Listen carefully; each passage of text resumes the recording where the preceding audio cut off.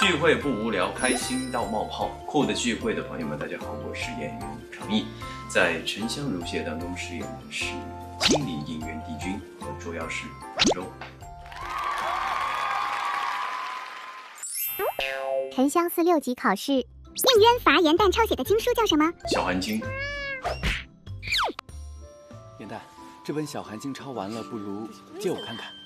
抄的真好呀！可以。杭州对严旦下了哪些法术呢？禁言咒。还敢不尊师重道吗？是不是很想让我解开你的禁言咒啊？你想得美！哼！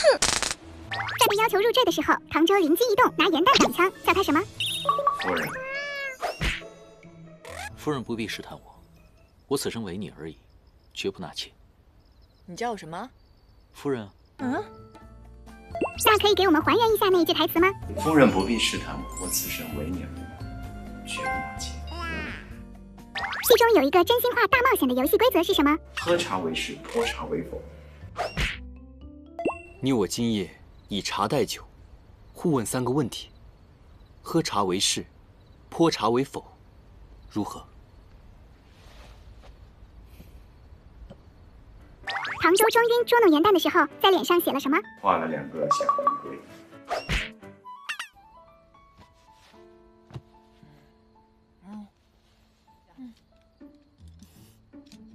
叫什么？怎么了？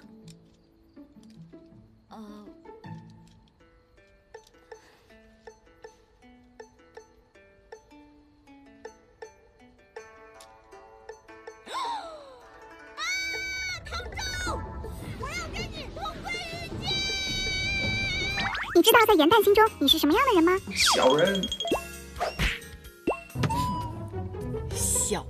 小人，忘恩负义的小人。这个小人，应渊这个小人，这小人，那我严旦便是他应渊小人天生的克星。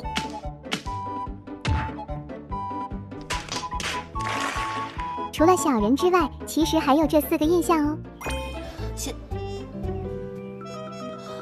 范贵君，是你！活神仙，我真错了。杭州，你这个旱鸭子，你小心点吧你是个好人。好人？我忙活了一晚上，就好人这么点感想。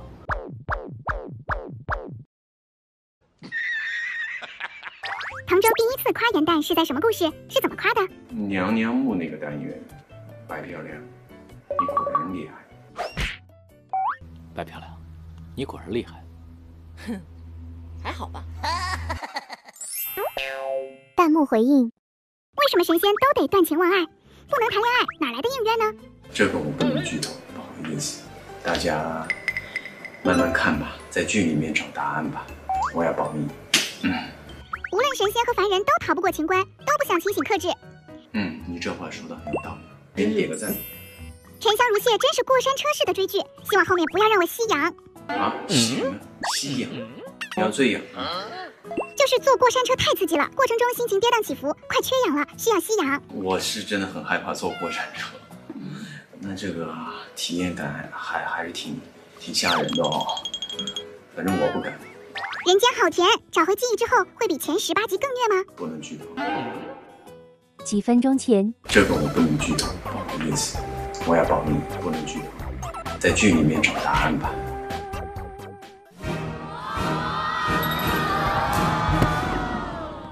最后一个问题，在人间是严旦先找回了回忆，从此以后，我不会再爱他了。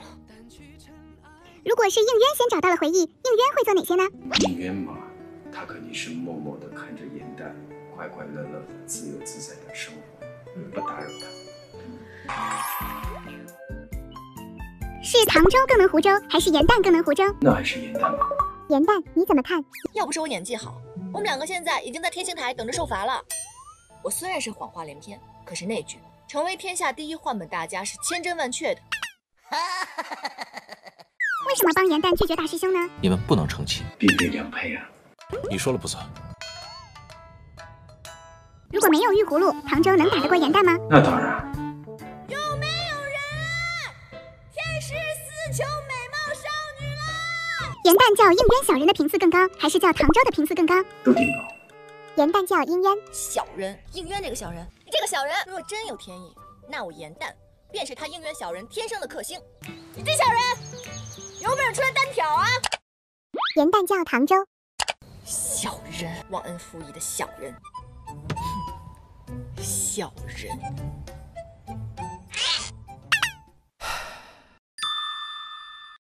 唐周2次叫元旦夫人，是借势表白，还是纯粹就是因为吓唬他？第一次是吓唬。夫人，我的头不知道丢到哪里去了，你能帮我找找吗？啊？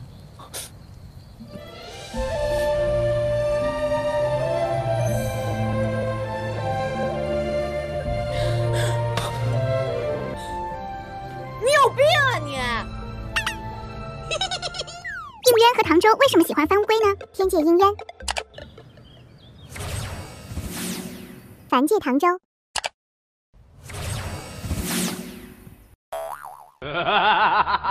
应渊翻乌龟，它是为了解压。这个唐周翻乌龟吧，我觉得纯属肌肉记忆啊，手痒。现实中，成毅和唐周一样毒舌吗？那没有。有没有和番龟君一样的小癖好？喝茶算吗？在片场的工作习惯是保温杯不离手。这个真没有。据前方酷酷子爆料，成毅不离手的可真不是保温杯，而是他。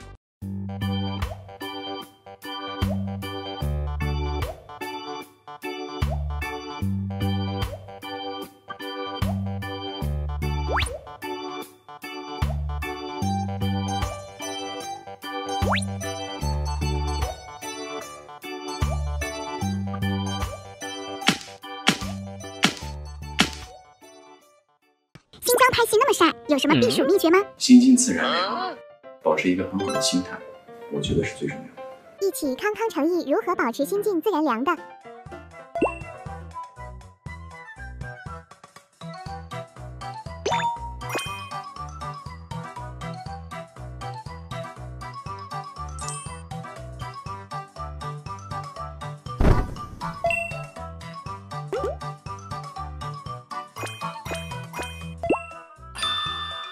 如果给观众推荐解压的片段，想推荐哪一个？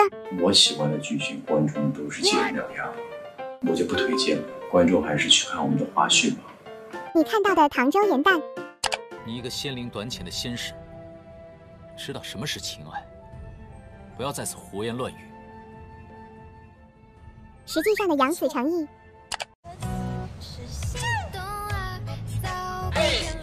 你好，吃晚饭了吗？此刻内心最大的愿望是下班吧，下班吧，下班吧，下班吧。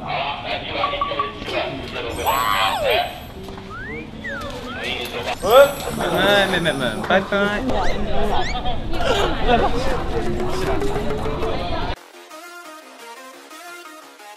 希望大家看我们的沉香如屑。演完沉香如屑，自己内心最大的收获或者感触是什么？我觉得对生命有了一个新的认识吧，因为人只活一世，开开心心最重要，快快乐乐的。